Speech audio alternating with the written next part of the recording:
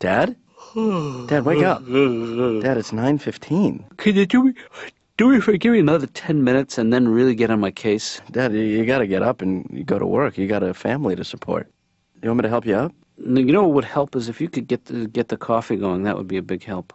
Are you ill, Dad? Oh, man, I just don't feel like moving. Do you mind if I feel your forehead? What, do I feel feverish to you? Actually, you feel cold. Oh, Dad, you died last night.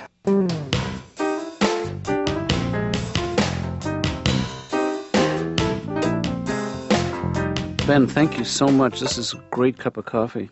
Well, it's yesterday's. It was in the pot. I don't want you to start making a habit of this. You think that I'm depending too heavily on the coffee? I mean, no, not the coffee. Oh, you don't want me to make a habit of sleeping late? Yeah, I mean, this could be the start of something really bad for you. You know what? It's the start of, maybe it's the start of me enjoying my life a little bit more. I hate to put a fire under your fat ass, but get up and go to work and make money and then take care of me. Well, you know, maybe the truth is that I am slowing down and that you're going to have to pick up the slack, carry the load a little bit. If I'm going to have to start being responsible for you, you know, I'm going to have to get you married off. Ben, who's gonna marry me, though? Come on, man. I'm fishing for compliments now. Oh, right. Who's going to marry a guy like me? How about the next person that rings the doorbell? Oh, yeah, I like that game. I like that game. Remember we used to play the next person who gets off the elevator is going to be your true love? Right. Yeah. You still in touch with him?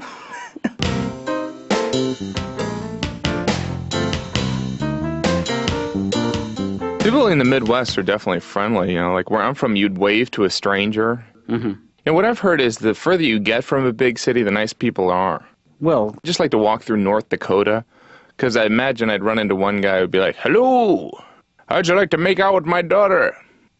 Sure. You can kiss my daughter and I'll wave to you. Maybe growing up in Indiana wasn't the most dynamic place, but I made practical use of my time. Wrote a lot of poetry. Here's one of the poems I wrote. It goes something like this. Help, help, get me the hell out of here. I like that. Thank you. What does your dad do? My dad originally wanted to become a priest, but I knew he didn't have the temperament for it. It'd be like, name of the father, the son of a bitch, damn it, pray. Mm-hmm. He's retired now. Yeah. That's my dad's cough, too. Mm-hmm. He actually gets it from smoking. My dad smokes constantly. Yeah. He refuses to go anywhere where he can't smoke. He could be at the gates of heaven. They'd be like, sorry, Mr. Gaffigan, no smoking in heaven. My dad would just be like, Jim, tell your mother I'll be in purgatory. Damn, son of a...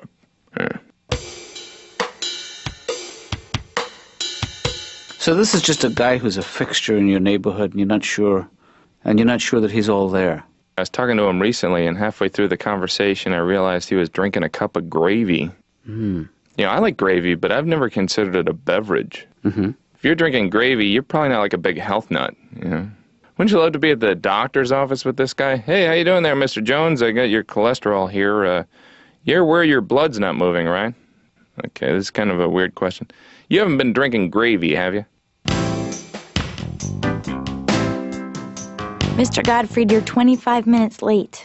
25 minutes late? This has never happened to me before. Oh, my God, I'm pregnant.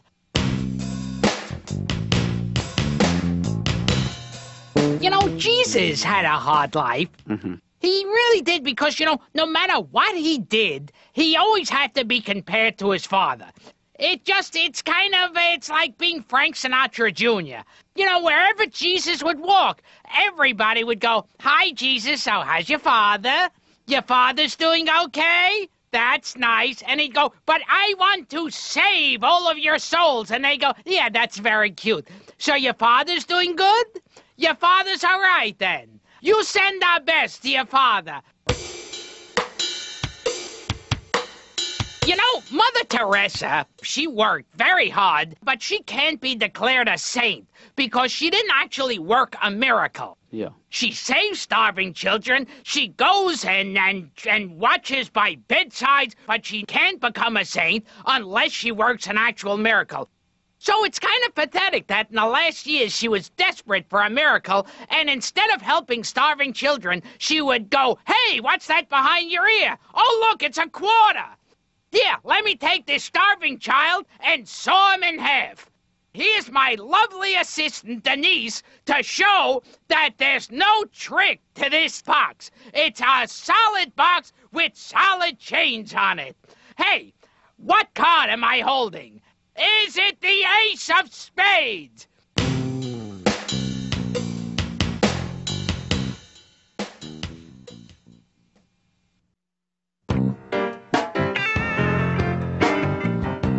Hello, I'm Robert Klein. I'm here to see Dr. Katz.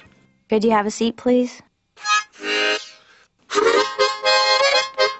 Could you please? No. Stop it, please. Woo-hoo. I'm sorry, Laura. Oh. It's just that I have to get ready for the doc, and I have enough Could I? on my mind.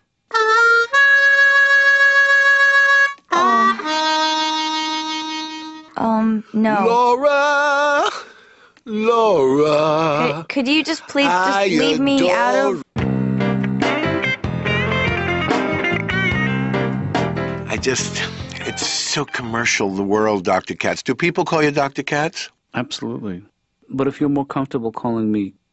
No, I think Dr. Katz is good. George Washington was a brave man, and he risked a lot, and I know that he'd be proud to know that we celebrate his birthday every year with used car dealers. I'm Bill Duncan from Bill Duncan Dodge, and I got a George Washington birthday sale that'll knock your socks off. Right, George?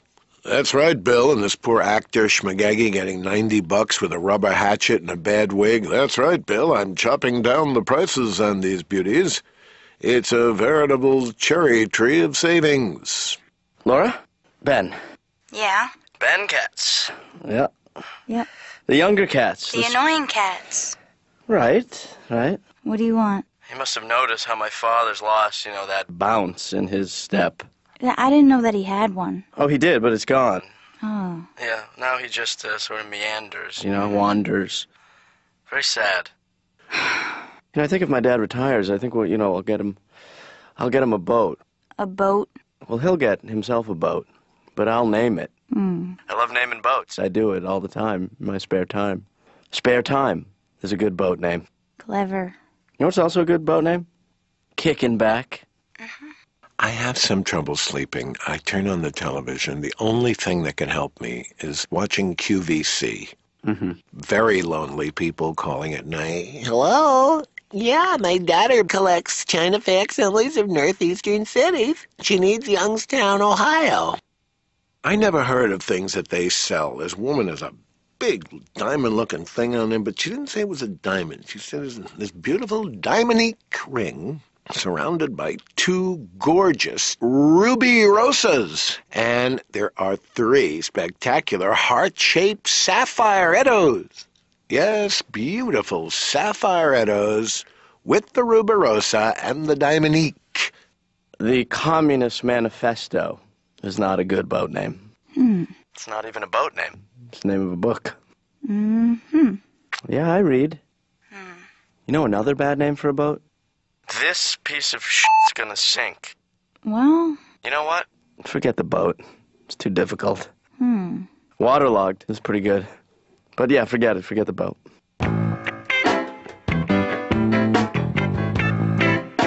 I was doing a lot of thinking while you were gone. And, you're on your way out. What are we going to do about it? What about having a woman registered nurse come in once a week and bathe us? I think you're overreacting to my energy level, I was kind of thinking about what kind of old man you're going to be. I think I'm going to be the kind of old man who can kick your ass until the day I die. I mean... That's the kind of old man I'm going to be. You're certainly not going to be the distinguished gray type of guy. No, I don't think that's in the cards. I was thinking maybe you're going to be one of those old guys who, just walks around, bumps into things until you sit him down. That type of guy. I love those guys. Maybe you're the kind of guy who just smiles all the time and has food on his chin. Yeah, I don't think that's... You can't take your eyes off it. I'll tell you one thing, that at least I don't have an enlarged prostate like every other guy my age. Is that a common affliction? Yes. Really? It's the acne of the middle-aged. The enlarged prostate? Yeah. What does that do to you? Well, it puts pressure on your bladder. So you have to pee a lot. Yeah, and it puts pressure on your other organs to compete. I mean, they all want to be bigger too? Yeah. And another thing that I'm grateful for, I never have had to use deodorant in my entire life. Is that so? Yeah, I never did. My dad never did. We just we don't sweat in that way that has an odor. You do have an odor. I mean, maybe you didn't realize it. No, I think. Oh Lord.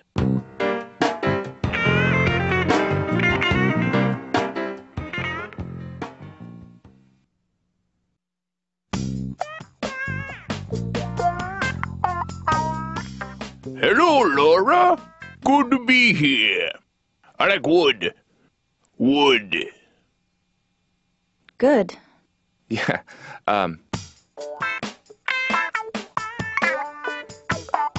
Well, I think a lot of this is all about body image and how you see yourself.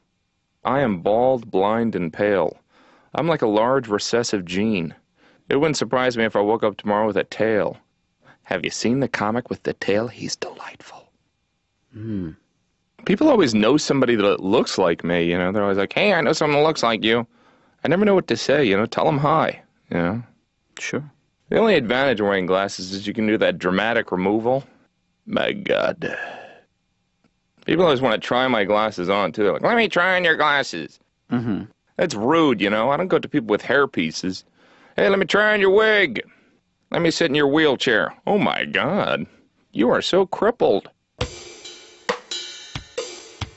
Well, the media is drawn to any kind of celebrity. We've even gotten to the point where we're interviewing the models. Mm-hmm. Dr. Katz, what do we expect to learn from a model? I put lipstick on my lips. Oh, is there anything else? I walk that way when they tell me. We have so much to learn from you. You ever seen one of these interviews? They're always like, you're very beautiful. How'd you do that? My name's Kathy. Okay, maybe you didn't understand the question. You're going out with a guy in a band, right? Kathy. I go to the bathroom by myself.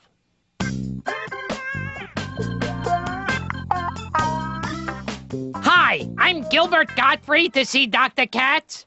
Could you have a seat, please? Yeah, Gilbert Gottfried. I heard you. Here, hey, do you like impressions? No? Oh, good. Here, watch this. Jackie Gleason in Casablanca. You're getting on that plane with Vic Laszlo? Oh, you're getting on that plane, all right. As I know that you know that I know that you're getting on that plane.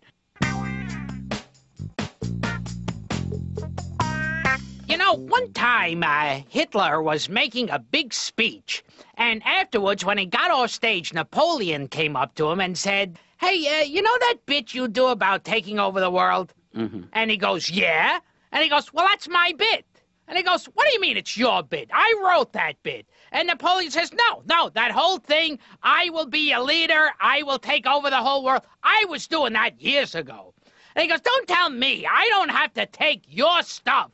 I write my own stuff. I don't need your material. And then they finally worked something out where Hitler said, well, look, if we're ever working in the same town, we won't both do the taking over the world bit. I mean, Gilbert, I'm glad you're sharing this stuff with me, but I feel like we're just postponing the very thing that it is that you want to talk to me about. Okay. There's nothing that you can't say in this room. Nothing will leave this room. It's called patient confidentiality. But what if I say something particularly interesting? See, this is what bothers me. Nothing I say can leave this room. But what if I say something that's really interesting, that's really like a great quote? And then I'll know it just dies in this room. Well, if it's something really great. Do you have any recurring dreams? Unfortunately, this is something I wanted to talk to you about. My dreams have no symbolism. I want some symbolism in everyone else has symbolism in their dreams. Everyone else has these dreams where all of a sudden there's a train conductor, but he comes out of a cake, and the cake is really like this girl I used to go out with, but the girl I used to go out with is actually my father. Me, I have these dreams where I'm walking down the street, and it's just a street. Freud said that it's the dream. He said this to you personally? I didn't think the two of you knew each other. He said it's the dreamer. Well, why was he speaking like you speak? Him being Freud, wouldn't he speak with a German accent? Well, this is years ago. Oh, so he didn't have the German accent back then. Freud said that it's the dreamer, not the dream. Well, did you turn to Freud? Did you take him aside at one point and say, What the hell are you talking about? Okay, let's try something else. Let's try the word association thing. I'll say a word, and you say whatever pops into your head. Butterfly. No, I don't think you don't quite get it. I'm going to say Grasshopper. Okay, well let's. Fountain pen. See, you're way ahead of me. This is at a whole different level. Shower curtain. I think you win this round. Yarmulke. Comment c'est la fonction, c'est la vision. Oh, bon. Qu'est-ce que c'est? Stanley, let me ask you something. Yeah, what? You ever think about hanging it up, retiring, calling it quits, just Yeah, sure. Yeah, I think about that. kicking back and opening up a cold brew and... This is a new side of Katz. Yeah. What the hell is he talking about? You know, I'll tell you why I'm asking you this is because I feel like physically I'm slowing down. And Ben seems to think that the handwriting is on the wall. What do the handwriting on the wall say? He thinks that I should start phasing out of my work life and into my retirement life. Nah. Why do you listen to him? I don't know, because he's home? What am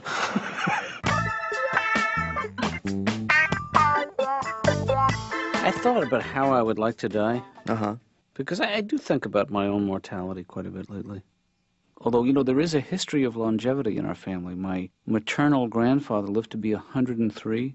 Every day he ate an entire raw onion and he smoked a cigar. 103 years old. You know what his dying words were? What? Nobody knows. I couldn't get near the guy. But still, I worry about death. Because it's, you know, it's waiting there patiently for all of us. So you're saying I'm gonna die? Well, when you put it like that, it sounds bleak. No, Dad, we're never gonna die. That's for other people. We're the Katzes. We live forever. Yeah, Well, there's been a lot of death in the family lately, but I don't think that reflects. let's talk about something a little less morbid. Yeah. How's that tumor?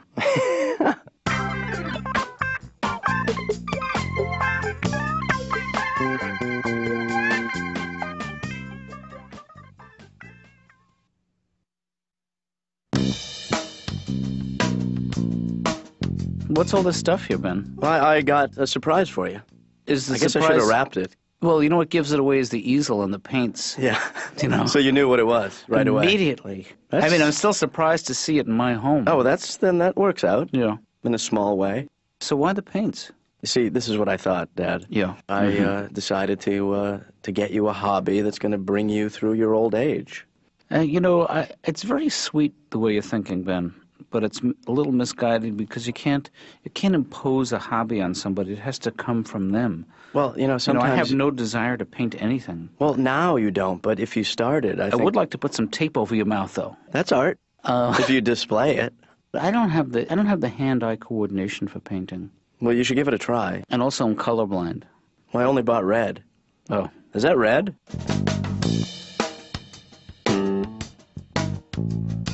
Dad, Yes. you're up early.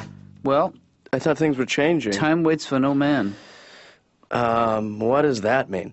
It means I like to get up. I like to seize the bull by the horns. Well, it's starting to sound like the old you. I'm starting to feel like the old me. Dad, you painted something Yes. last night. Yes. Wow. What do you think? It's, You know, it's a work in progress. I'm not done yet. yeah. But I mean, you gotta, obviously, I gotta sign it.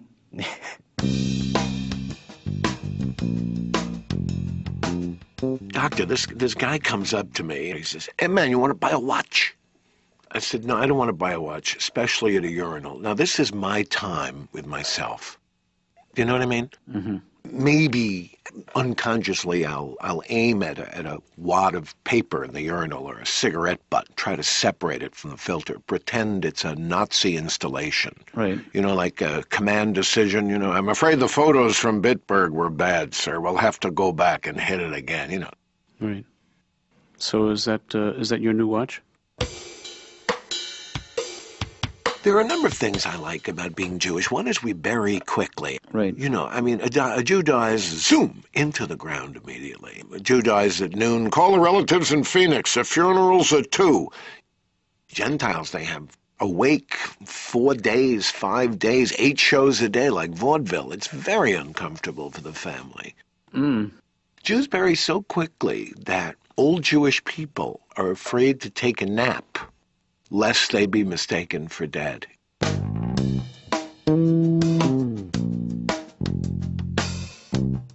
Who was the guy who was able to sell Hogan's Heroes to a network? I mean, who was able to walk into a network one day and go, okay, here's the idea. A group of soldiers held in a Nazi prison camp. It's a comedy! That's interesting. Tell me more. Well, okay, you see, these soldiers are imprisoned by the Nazis behind barbed wire, and if they try to escape, they'll be shot. I love it. It's a laugh riot. Excuse me for being too pushy, but can you change your facial expression? Oh. Why you're sitting there with one facial expression? Please change your facial expression. Smile, frown, do something, squint, Gilbert, something. Just Artem, change your facial expression. See, this... I want this you to is... change your staring at... I have this fantasy when I retire that you and I are going to get a mobile home. And just see this great country of ours. Like an RV? Yeah. Yeah. But, you know, with a toilet, with a shower. Oh, no. Forget that. We do it right. We do it the old way. What's that, stagecoach? Bareback. I'm telling you, Dad, we can take Mexico again.